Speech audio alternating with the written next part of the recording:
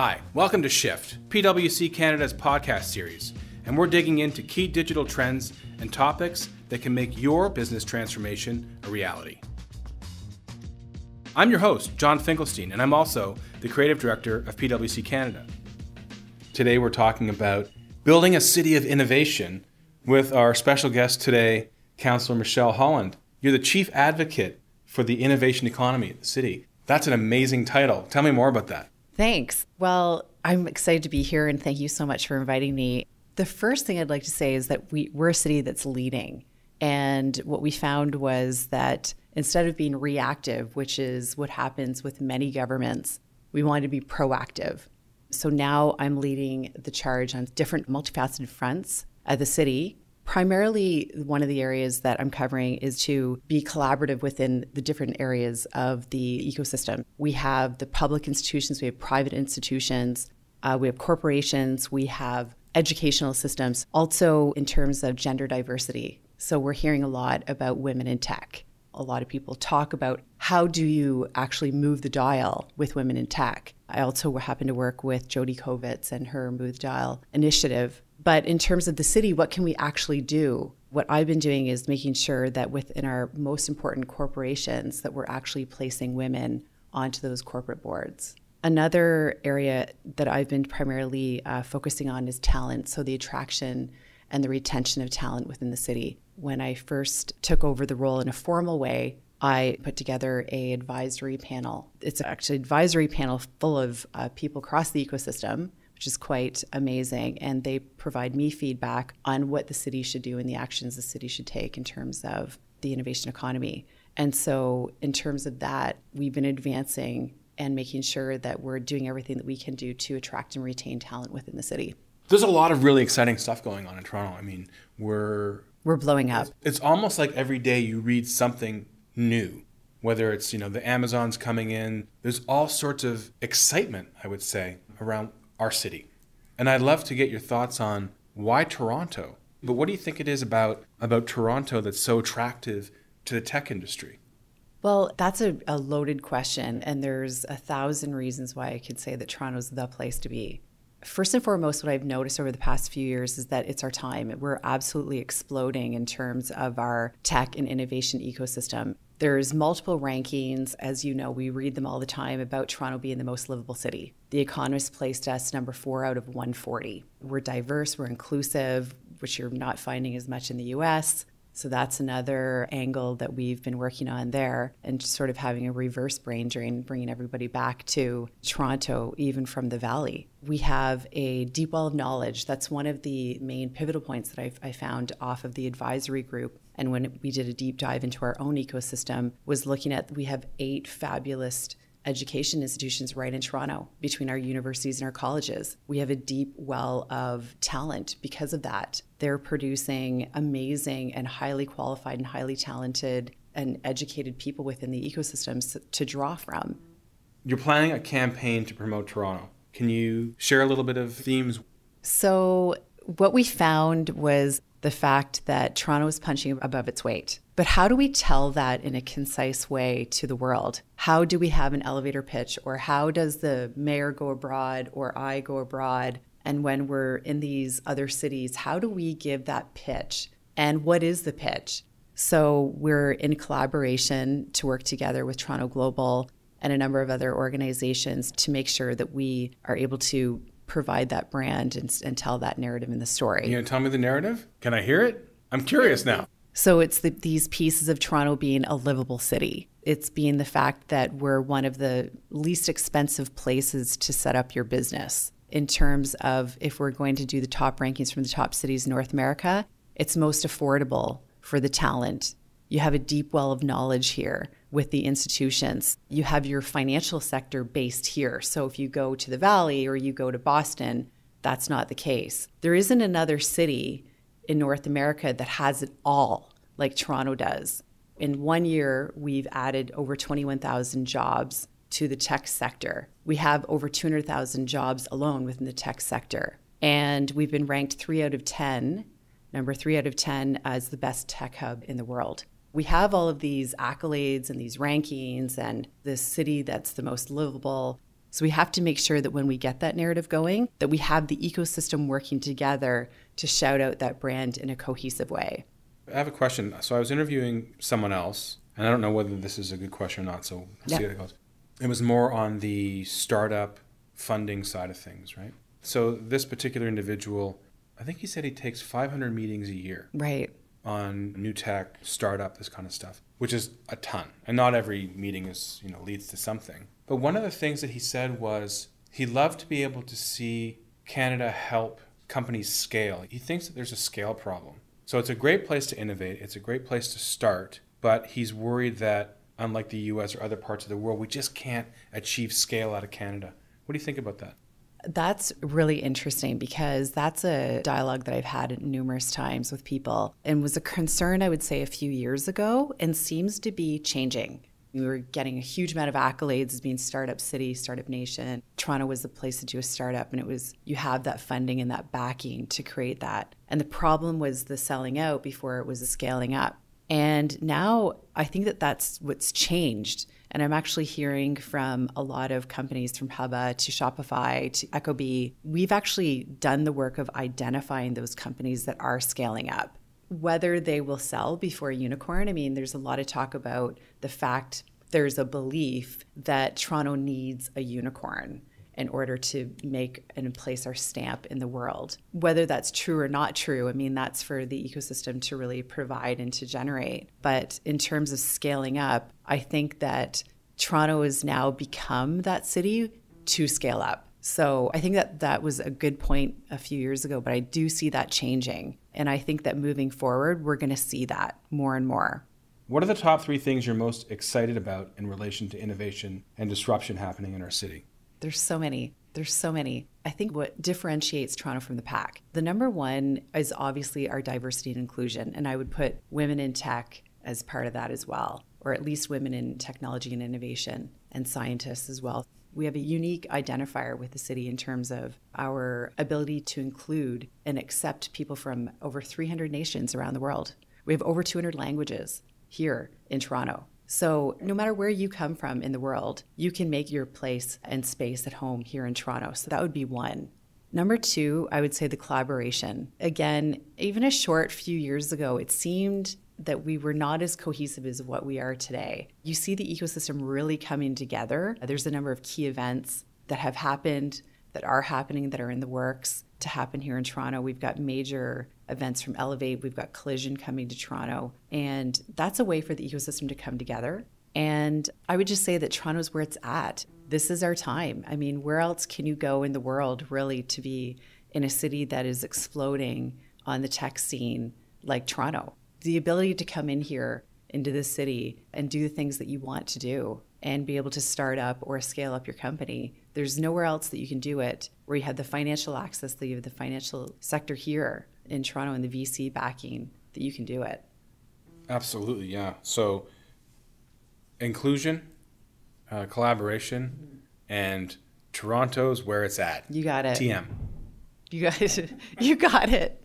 Amazing, yeah. It's so I'm wondering, this may be tangential, I don't know, but I'm reading a lot about various cities across the world, smart cities, all that kind of stuff. And I don't know whether this is in your purview or not, so forgive me if it's not. But do you see a lot of the innovation that's happening in our city translating to smart city and infrastructure and, helping sort of citizens get access and that kind of good stuff? Absolutely. Well, I just came back from Barcelona from the Smart Cities Summit and the expo. So it was fabulous to be there and seeing what in ways that we're advancing and also ways that we could be. We had recent Bloomberg funding and we set up a civic innovation office. And one of the areas that they're looking at is even 311. So obviously 311, you're going to eventually have AI and you'll have disruption within that world.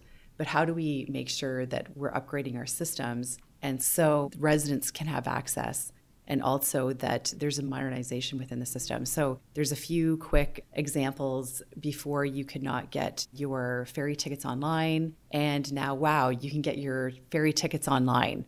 I mean, they seem basic, but they're ways in which the city is advancing. With the Civic Innovation Office, we're also looking at procurement.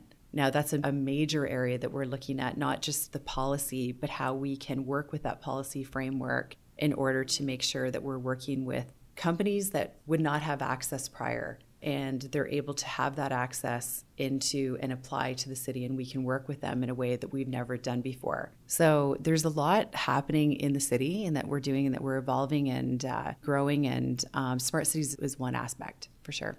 I'm curious. So do you find, like, within council, is there resistance on anybody's part? Or is everybody kind of like super into it and they see it? Because we work with big organizations. We work both in private and public sector. And it's it's a bit of a mixed bag in terms of how people look at innovation. So historically, governments have been great at blocking innovation, or at least tampering it or slowing it down if need be. Now we're in an era of the fourth industrial revolution. We've got innovation economy where the velocity has changed. So governments can no longer be reactive. They have to be proactive in the sense of working and identifying what's coming down the pipeline, and also be able to help that in a way that also helps the citizens. There's been a lot of talk about disruption and the workforce, and we know that there's a large percentage that are going to be affected. So even 30-40% could be affected. Now, we don't know if that's going to be deleted or if it's just transformational. So governments have to prepare the workforce. I'm doing that, actually. I'll give a shout out here to my Digital Literacy Day, which will be happening in May. That's all about digital literacy and leaving nobody behind. The idea behind that was the fact that you have all of this disruption coming. You have AI, or you have all of these disruptors that are coming in. What can we do to make sure that we're future-proofing, or that we're educating our residents and skilling up where we need to, and we're providing a workforce for the future, or really now? It's a huge collaboration between our educational institutions, with the corporate sector, with private sector, with our public workforce, and making sure that we're preparing everybody for the future. There's so many areas that I could go into in terms of this disruption and making sure that we're ready for it. But again, governments have to be leading the charge on that instead of trying to prevent it from happening. Michelle, we've talked a lot about innovation in sort of public and private on the small scale. Mm-hmm. But I'm curious, do you have any advice for large corporations who are in Toronto or in Canada that want to get on board this innovation accelerated journey, if you will? Well, I know that it's harder for larger corporations as well, just as we're a large entity. These are slow-moving ships, and we're trying to right, the Titanic here and turn things around. It's hard to do. So I get that the agility and the ability for the large corporation, it's not as fast. We know that from banks to even with PwC and the large corporations, they're phenomenal, and I think that they do phenomenal work within the ecosystem, but it's harder for them to be as fluid and dynamic, I think. But at the same time, I think that where they add value is even through CSR. I mean, the corporate social responsibility and other ways that they really do add to the ecosystem. I think that they add a lot in terms of their innovation hubs and their innovation labs. Pretty much everybody has one. So I think that there's opportunity there, and that's where they could go deeper into the ecosystem in that regard and play a larger role. I think, if I may, a lot of the big companies are victims of their own success. Right. Because it's like, why change it if it's not broken? And I think a lot of companies fall into the sort of the fallacy that just because it's good now means it'll be good later. And I don't think, large organizations are doing a good enough of a job of kind of using foresight or foreseeing different future possibilities where disruption can come to play and disrupt their own businesses. It's tough because they're successful, right? So you bring in these innovation labs, or you do these sort of side projects as potential ways to innovate or to come up with future things, but the core business isn't at risk. Right. And when it is, that's when change happens. But quite often, it's a little bit too late. That's because right. They're not. A lot of big organizations, if you use a highway analogy, they're in the slow lane, and the more agile businesses are in the fast lane. And I'm not very good at math, but I'm sure there's some equation that says if Michelle is traveling 110 kilometers and so is traveling 50, what's the difference, right? Right. Well, it makes no sense, but you know what I mean. I get it. And there's the feeling that they're not ahead of the curve. Like they want to maintain status quo because that's what's worked historically. I mean, it's worked and that's what's produced the big bucks. So why change that? I think it's leadership at the top. You really need to, every entity has to make sure that the leadership at the top is identifying what's coming down the track. And that's why I was saying with government, it's the same thing. You cannot be reactive. You cannot live in this new economy and be reactive. You just cannot do that anymore. So for all of those that are not ahead of the curve or seeing what's could be or being agile and dynamic, I think that they will suffer the repercussions. Yeah, I like to go on record as saying difficult is worth doing. Right. I like that. A lot of stuff, it's really hard to do this stuff. It's hard. That's right. It takes resources, it takes effort, it takes commitment. Well, it takes risk. And it takes money. True.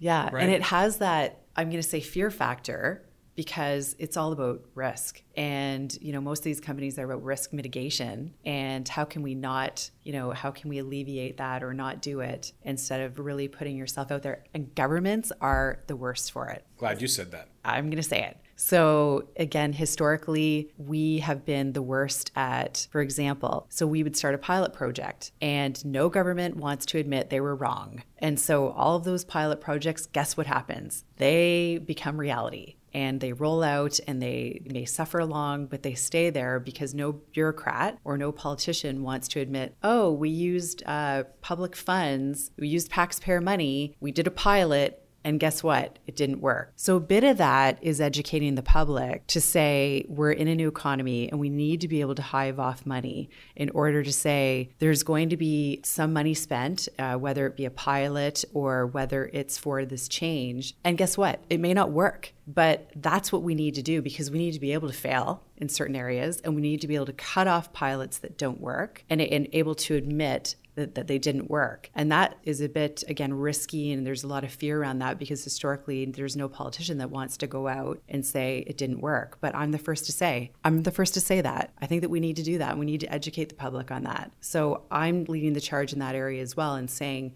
we have to be able to fail. We have to be able to do things that may not work. We have to be able to roll out pilots that may or may not work because that's the only way to innovate and change. We talk a lot about it in terms of test and learn, or we use failure as an opportunity to iterate. That's right. Because you're never going to get it right the first time. Yeah. This was super fun. Okay, good. I learned a lot. I hope our listeners learned a lot too. So thank you so much, Michelle, for spending time with us here, giving us your insights, telling us what's going on, what's exciting you about Toronto as a tech hub and what we're doing. Absolutely. Yeah. I mean, Toronto is where it's at. It's exploding and this is the city. So if you're out there, this is where you need to be. And I'm so excited and happy to be part of it really and honored really to have this role at the city and especially in this time. I mean, this is really Toronto's time. And I'm excited to be here at PwC and being a part of this conversation because in a year and a half from now, you and I will get back together and we can look back and say, wow. We'll be holograms by then. We will be. We could be. Cyborgs. Yeah, delivered by drones.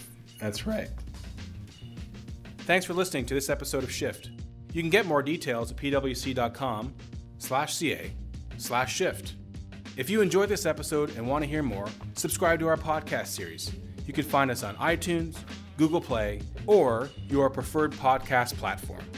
Just so you know, this podcast has been prepared by PricewaterhouseCoopers LLP, an Ontario limited liability partnership for general guidance on matters of interest only, and does not constitute professional advice. Until next time.